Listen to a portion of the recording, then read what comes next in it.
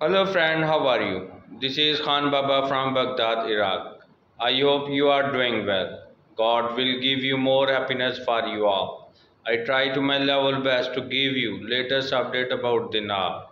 Please like and share my video with your friend and family, which will help me for supporting.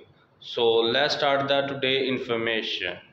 Judge Faik Zaidan, president of the Iraqi Supreme Judicial Council, demanded the relevant authorities take legal measures against anyone who hurts the national economy. The council's media office said Judge Zaidan directed the investigation courts to punish those manipulating the markets, including forex traders and retailers.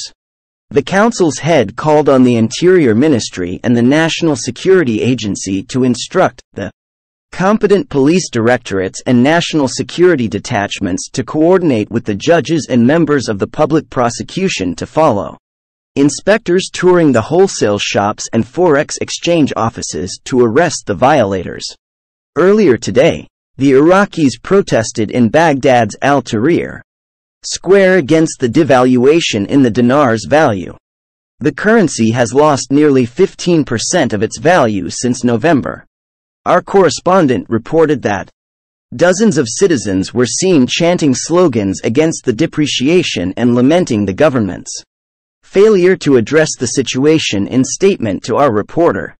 Some demonstrators voiced serious concerns about recession and decreasing purchasing power as the dinar's value continues to nosedive.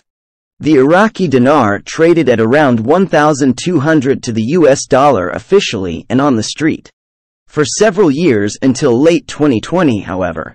Faced with a liquidity crisis, COVID-19, and low oil prices, the Iraqi central bank lowered the exchange rate to 1,460 dinars to the dollar at that time. The dinar started losing further value against the dollar after the new Iraqi government took office last October. Earlier this week, the street exchange rate hit 1,750 to the dollar, the lowest rate since 2004. Then, the street rate was 1,610, while the official rate remained at 1,470. Though the depreciation does not seem particularly dramatic compared to other countries in the region, it has sent panic through the Iraqi population, fearing a price surge in imported goods such as gas and wheat. The fundamental reason for this depreciation is external constraints, said Muzaffar Saleh, a financial advisor to Prime Minister Mohammed Shia al-Sudani. But other Iraqi officials have placed the blame squarely on the shoulders of one actor, the United States.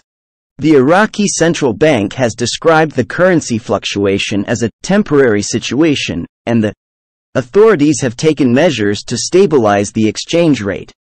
These have included facilitating dollar trade in the private sector through Iraqi banks and opening foreign exchange outlets at state-owned banks for those wishing to travel abroad. The cabinet has also decided to oblige all state bodies to sell goods and services in Iraq in dinars at the central bank's exchange rate of 1,470 to the dollar. Since last decade, its first time, Supreme Judicial Council took decision on dinar value. It seems to be a good sign. Thank you for giving me a precious time.